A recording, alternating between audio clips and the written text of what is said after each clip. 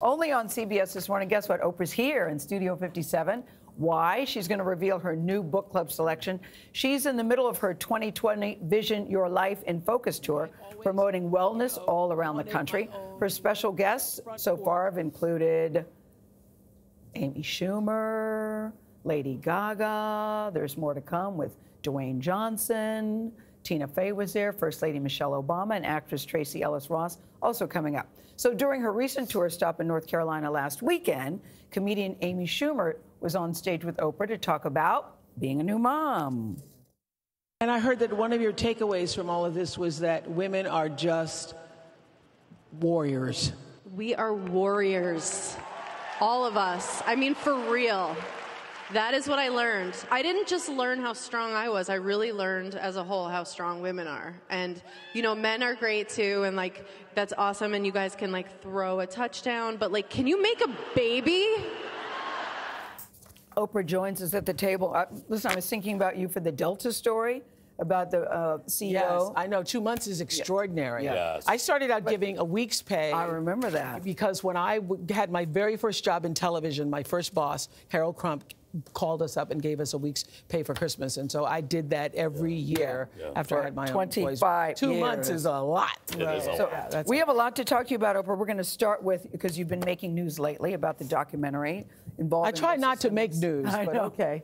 I know. Oprah told me last night we had dinner, and she said, if I didn't have this book club, I would have called in sick today. I would have called in sick. But I do think it's important for people to hear from you personally, for you to address it. I know that you've released a statement, because you decided to take your name off the documentary involving Russell Simmons and his alleged abuse of women. And I think people question, why would Oprah, of all people, do that? Well, first of all, I just want to say that I have lived Me Too since I was 9 years old and was raped at 9, sexually assaulted from 9 to 14, and then raped again at 14.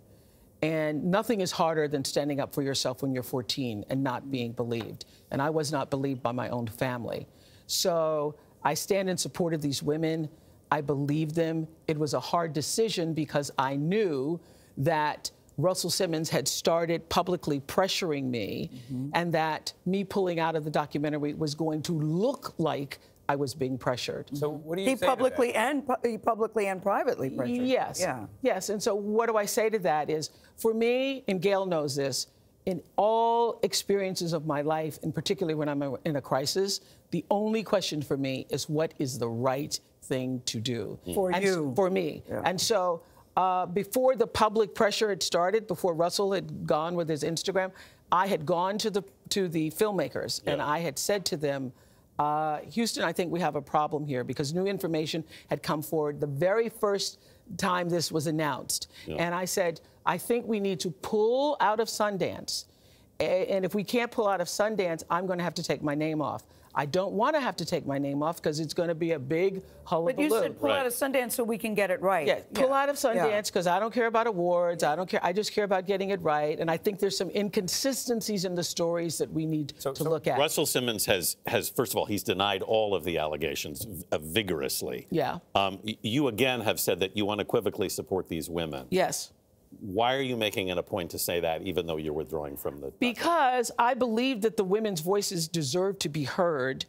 And as an executive producer, I also was in a position where I thought some things were not right. I wanted the context of the story to be broadened. I wanted more women brought into the story. And I will say this, that I thought Michelle Miller's story last week with 3 of the women, one of the women had just been added, Alexia Norton Strong, I think is her name.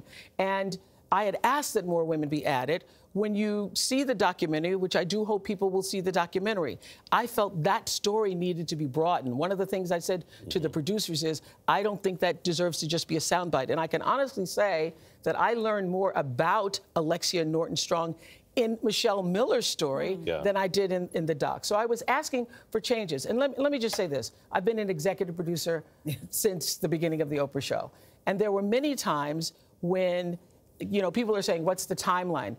Until the thing is on the screen, you have the right to change your mind and make changes. And I remember many times on the show, particularly there was a Columbine story we were going to run for the 10th anniversary. And the night before, I pulled it because something about it didn't feel right. And I thought, we are going to cause more school shootings if we put this on the air. So I've always been in the position as an executive producer, if I say I want changes, usually those are done. So what this has taught me is don't put your name on anything that you do not have creative control over. But some people have perceived this as a victory for Russell. Yeah.